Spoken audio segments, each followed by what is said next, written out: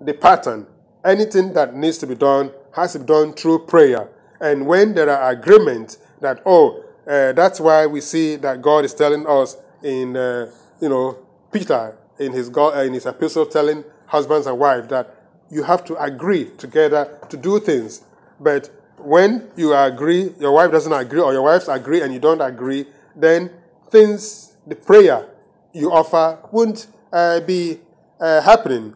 So we should realize that this is what is happening. And so husbands apply intimidation, and it's also considered witchcraft. And so they want to be critical. They want to be this. They want to do this, and then they shout on their children, on their friends, and all that, and use bad language. Those are intimidation. When we are using such languages, we have to be careful that any language that we use, which is not a positive language, it is putting I don't need to use the word, but it's a language that we should not use. And for example, I can use this word. Some people will call their children and say that, you are this thing, you are stubborn. By using that word on your child, on anyone, you are pronouncing. Remember, God says the mouth, we have to use words that will encourage, that will help. But if we use any word that is negative against any person, we are cursing that person, and we are pronouncing a curse on that person. Every word we say, let the words of my mouth and the meditations of my heart be acceptable to you. So we should always be using positive words or words that will encourage. Even sometimes you know that you can say something, the person may not be here, and you say, this person, this is a stubborn, all this and all, you are this, you are this, you are all things that people say.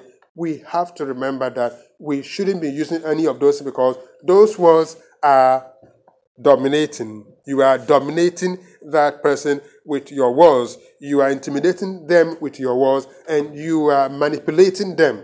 So let us remove these things from our conversations, because we may think that, I'm not doing it. But domination, manipulation, intimidation, it exists. And it is part of all the characteristics that I just read. And I'm not reading Galatians 5:19 because we may find it too long, because we already know what it means there. So please, let us remember what it means. We can have a dominating spirit without realizing it.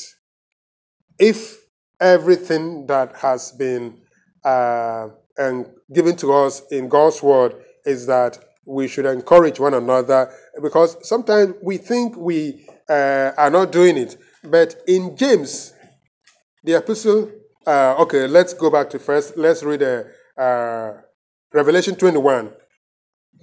8 says, but the cowardly, that's one.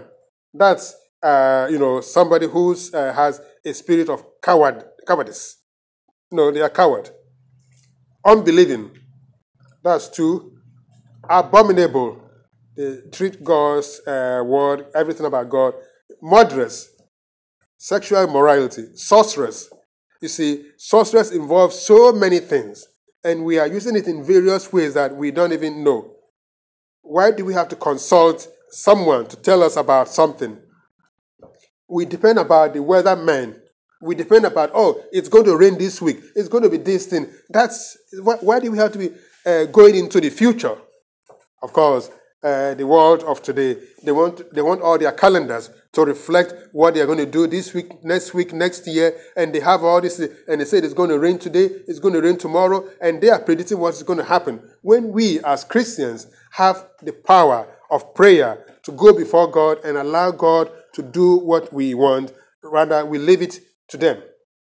We leave it to the world to tell us what it's going to be. We should be the ones to tell them. So sorcerers and then idolaters and all liars shall have their part in the lake which burns with fire and brimstone. So we see that anyone who is practicing anything that is not consistent to God's word is going to be finding themselves in the place that they don't want to be. All right? And so in a society or in a community, in a family where there are issues, problems, like, for example, when we have arguments and it becomes a little bit hot or tense, and then we use such languages that are not helpful, and those words, according to God's word, it comes from from demons, because those things are not something that we should be saying. So if anybody is using any language which is not right words, they are all demonic words. So James 3:13-16 says, I will read that to help us know what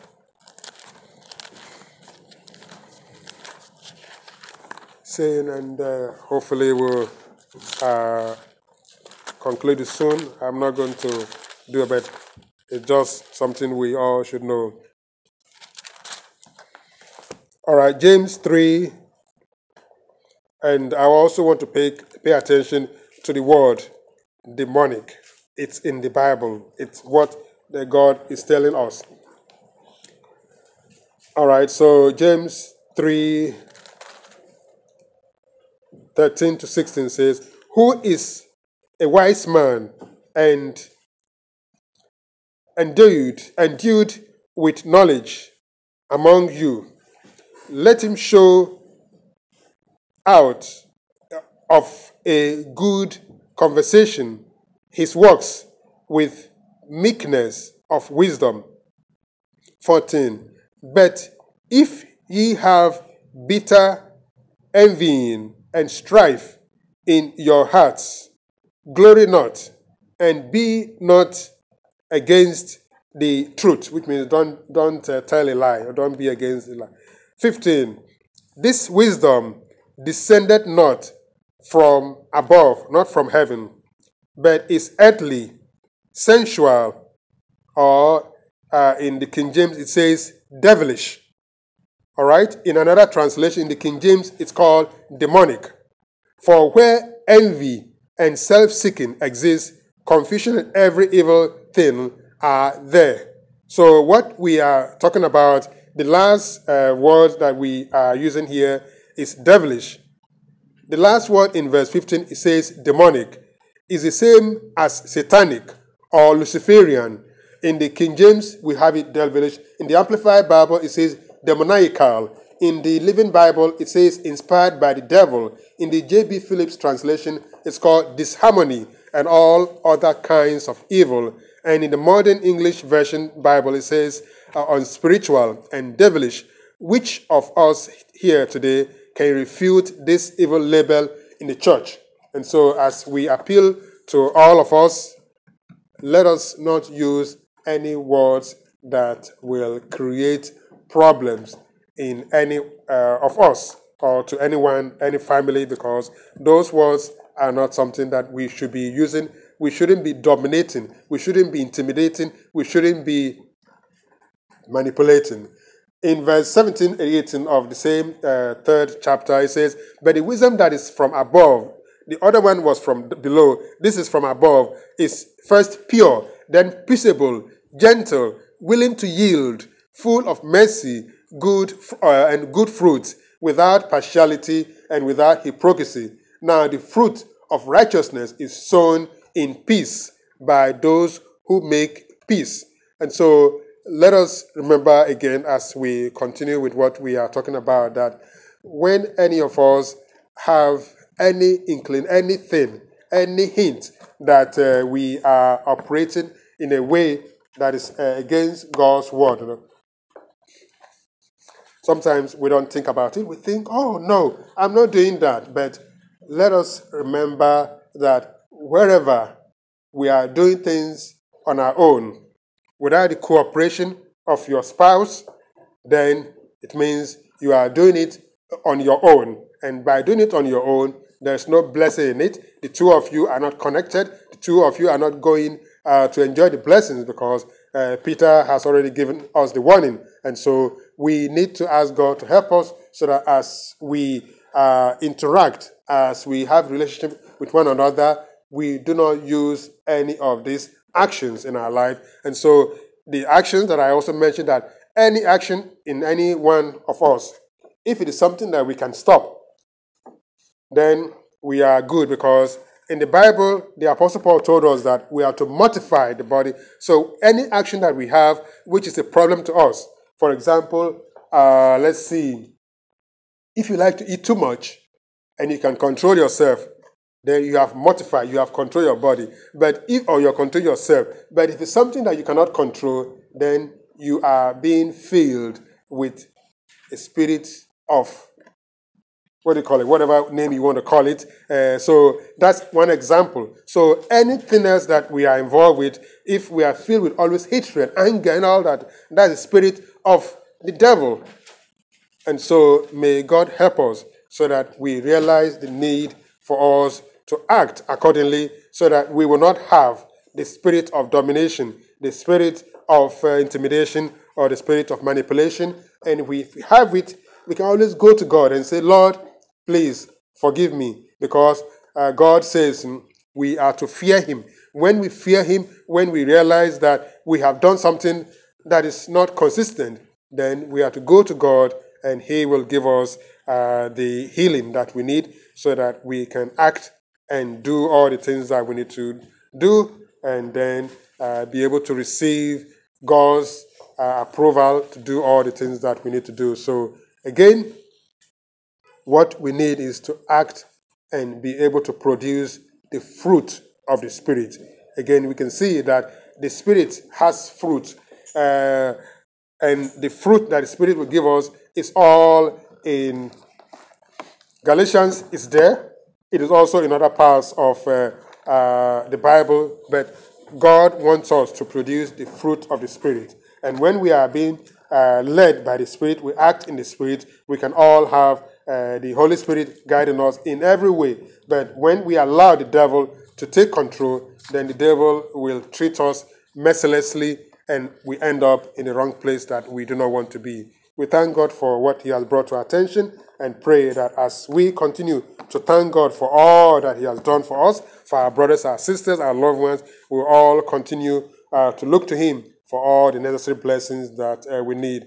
We also mentioned last month that we need to also be praying for all of our brothers in all locations, all the locations that we know they exist. So anything about any brother or sister in any part of the world, not only in Ghana, in Nigeria, in Togo, in the US, but anywhere where a Christian exists, we have to be praying for them, because some of them are really undergoing a lot of persecutions, and we should be praying for them. There are people, brothers and sisters, who don't have work to be done. They are out of job, and some people have issues, family issues, and so many different issues. We have to pray for our children, pray for their prosperity, pray that they will not be indoctrinated in anywhere they might be, whether in school or in any society, in any community, and that they will not be involved with all those things that seem to capture them and make them want to be part of the world. God wants us to be transformed. We have to be transformed in any part of our life, that we are transformed to the Spirit of God. When we are transformed in the image and in every way that God has said, then we are already receiving all the transforming power from the Holy Spirit, and then we can say that, yes, truly we are Christians. If we are truly Christians, then we look at all the things that are hindering our progress. We are Christian, all right, but then we act in some ways that, oh yes, what is it? Christmas, we are celebrating. In the Bible, we do not see anywhere where Christians were being encouraged to celebrate Christmas. We have already been, we know, in Ghana, the church, none of them celebrate Christmas. In Nigeria, they don't. But here, we seem to be part of it. We are all involving ourselves. Oh, let us be part of it. Let us do it because everybody is doing it. No.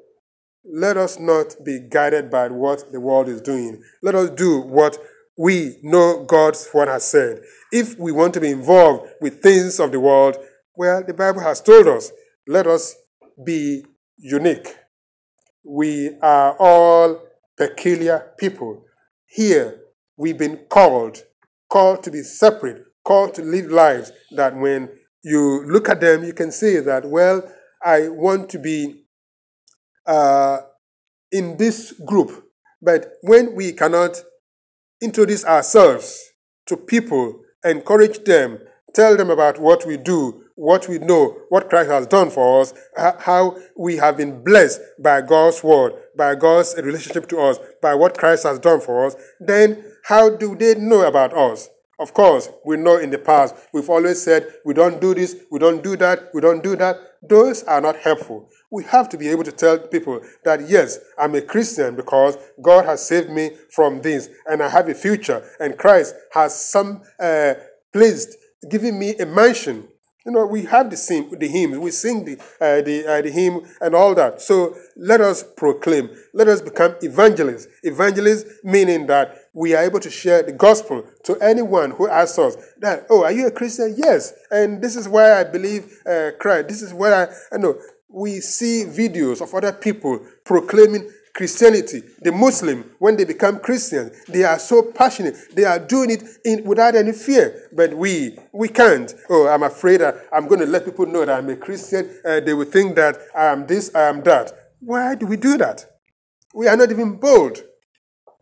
We go amongst people. We can't even act to show one principle that about us. For example, we come to church. We have our hairs covered. Fine, good. We go to other churches. Their hairs are not covered, and we say, oh, their hairs are not covered. So if I cover my head, then it will make me look different. I will be different. So if by covering your head here, you are different here, but over there you are not going to be different over there. We have to look at God's way. We have to be a Christian here, a Christian there, a Christian in any way, so that if in the future God won't let this happen, okay? If we find ourselves in a place where everybody has been arrested, you are all in this place, and what, are we going to just be quiet and say that, oh, I'm just going to be quiet in my little place? We have to be. What did Paul and Silas say? What did they do? They started singing. Can we sing in public? No. Somebody will hear my voice. Even here, can we sing? No. Somebody will hear me sing a discord. It doesn't matter. We are singing praises to God. And so please, as we prepare ourselves to go into a new year, let us not worry about resolutions. Those things are not what God wants. God wants us to transform ourselves. Transform. Prepare ourselves. Christ may come anytime. And so if we are Christian, true Christian, we know we are Christian, but we have allowed the world, the flesh, and the devil, the lust of the eye, all these pride things that we see. We want to be conformed to the world, and these things are not helpful. So may the Lord help us so that we see the need of what we need to do, our Christian responsibilities, so that God will give us the necessary blessings. And as we kneel down, I'm going to